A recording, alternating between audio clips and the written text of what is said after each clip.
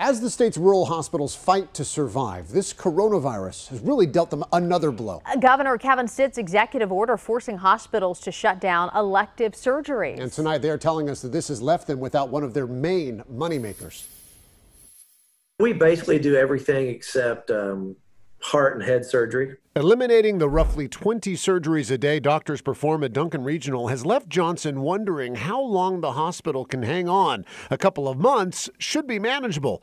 Longer, that is uncharted territory. The hospitals pretty much are financed through elective procedures. So much of what we do, we break even on.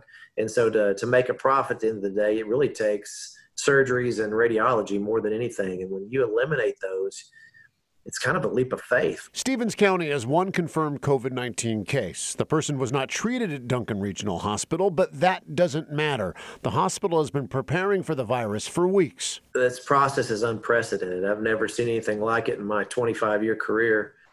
We're not the hospital we were 3 weeks ago. Johnson said the hospital is about half as busy as usual in its ER and occupancy. There's just not a lot of our organization left, although everyone's still here working. Johnson does not know how bad the outbreak will be for his hospital, but he says they are ready. We're here, we're prepared, we're ready. We asked whether the virus would force more rural hospitals to close. It's a great question. I don't know that anyone knows the answer to it. I think many are worried that that could be the case. If you look in Johnson said that he expects a rush of patients wanting to do surgeries there once the hospital is allowed to do them again.